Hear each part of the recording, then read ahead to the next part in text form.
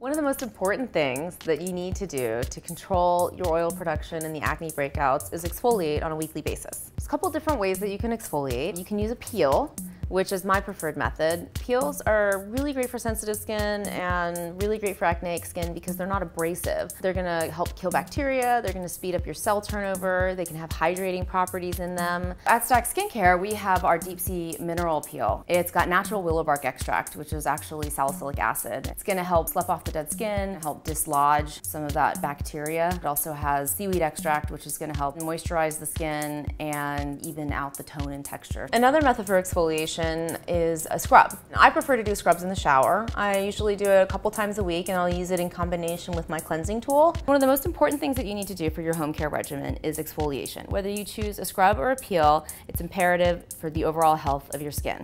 To see more of our videos, check out our YouTube channel at Stack Skincare.